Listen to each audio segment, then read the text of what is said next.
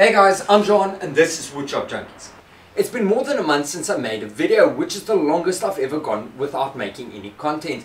And I decided to make this really quick video just to bring everybody up to speed with what's going on and what I'm planning going forward.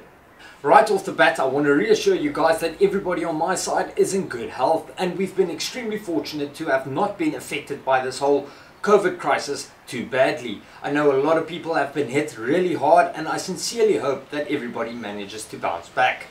As for my problem with regards to making videos, well, it's not really a problem, but shortly after getting married late last year, I changed jobs and my new job has proved to be very demanding on my free time. That is why you guys may have noticed that I've really been struggling to get to the long list of builds that I've been wanting to do. Most notable is my upgraded new version of my all-in-one workbench.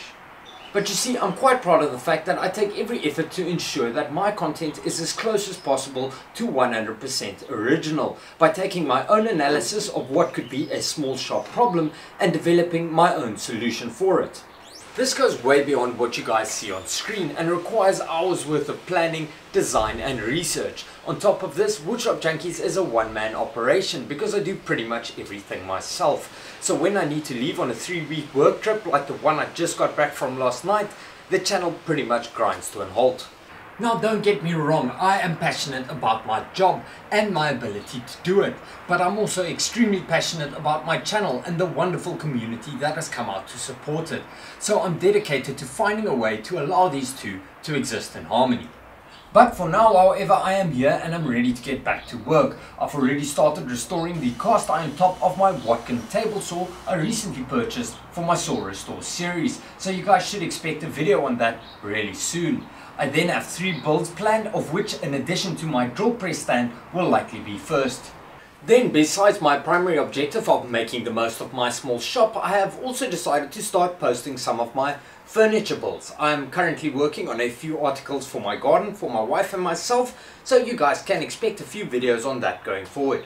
I also want to take a moment to thank my channel's power tool partner. Top Dog Tool Shop have agreed to get the tools over here that you guys want to see. So if there's tools that you've been wondering about getting your hands on or you want to see reviewed, check out their website and they said they'll do their part to get them here so we can take a look.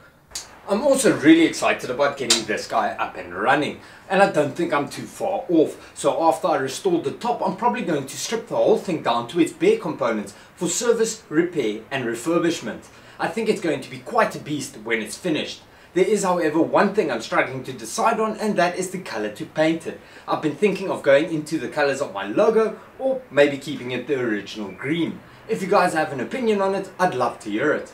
To end off, I want to thank each and every subscriber for their continued support. Without you guys, this channel wouldn't exist. And to show my appreciation, I would keep trying my absolute best to keep making content, no matter how hard it gets.